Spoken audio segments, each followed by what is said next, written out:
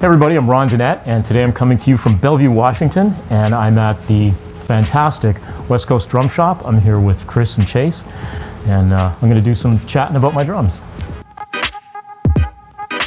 I think it's been 15 years since I purchased the George Way company, and I've been rolling that very heavy ball uphill for 15 years. And what you're looking at here is the culmination of all that work. These are the latest. These came out 2 years ago with the Aristocrat lug, which was George Way's original lug design. He had done it in the 50s when he worked for Leedy. For whatever reason, Leedy decided that they weren't going to use it, and he kind of shelved it. And then when he finally came out with his lug, he had somehow managed to lose the tabs, so it was just the perfectly round one. So you know, the natural progression of things was to, when I bought the company, was to come out with the tuxedo lug first, just to test the waters and see how the response was, and also, you know, being limited in resources, having to let the whole thing grow organically. So yeah, finally the time came. It's like, well, if I'm going to keep doing this and restoring the company to what it was, it's time to do the single lug. So, so there it is, George's original design, and I really like the look of it.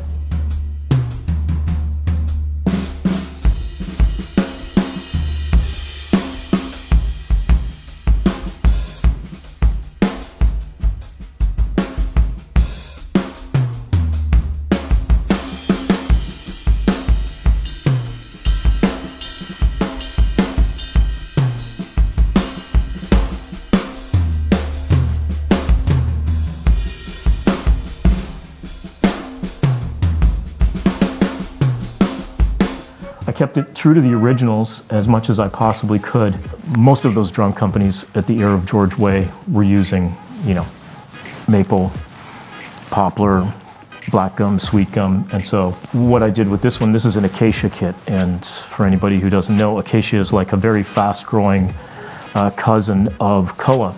And I did a little bit of research based on how I thought that wood was going to work and perform, and it's just a fantastic wood for making a drum set out of. So these shells, the kit shells, are 4-ply with a reinforcement ring, and these feature the beloved LA Camco edges, which are not cut at any particular angle. They're actually radiused beautifully, so that bearing edge is almost like a mold for a drum head. If you were going to make a drum head, you'd use that to make it.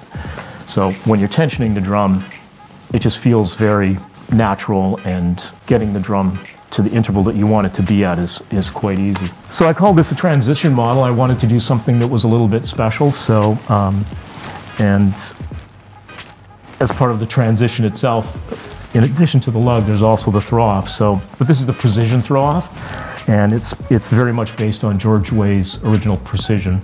It looks like it. It operates a little bit differently.